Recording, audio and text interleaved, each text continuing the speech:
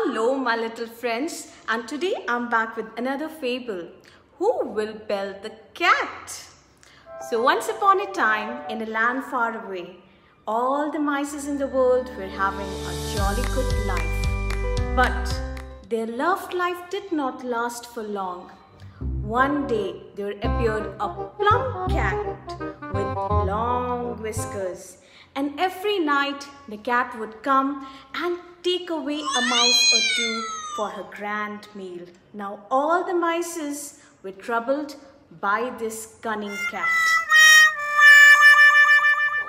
They decided to call upon a very urgent meeting. And when the moonlight began to shine, all the mice gathered to find an answer to free themselves from their enemy, the cat.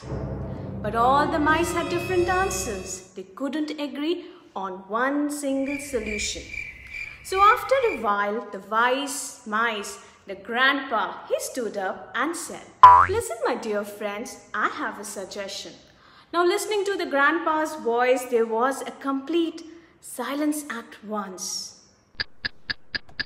The grandpa mice said, "Even if we can't get rid of the cat, we can surely find a way of knowing when she is coming, so that we get alarmed and know that it's time to run for our dear life."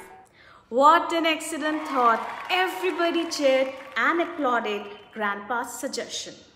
At last, a young mouse got up and said, "I have an answer that may seem very simple, but I am sure that my answer will be successful." So he climbed a chair, grabbed a microphone and made a grand speech.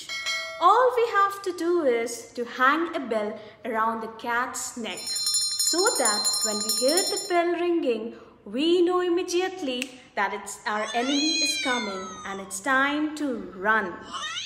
Bravo, bravo, what an excellent idea. Everyone cheered and applauded the young mouse. Their faces began to lit up. Now some mice were so surprised as to how come they could not think of such a simple solution before. But in the middle of all the cheering and the clapping over the good fortune, the wise old mouse, the grandpa mouse, he raised up his head and said, "I will say that the plan of the young mouse sounds very good. But now tell me one question. Who will bell the cat?" Every mouse looked at one another, but no one dared to come forward to bell the cat. So, my dear children, the moral of the story is, it is simple to say that something should be done, but sometimes it's not so easy to do it. Thank you so much.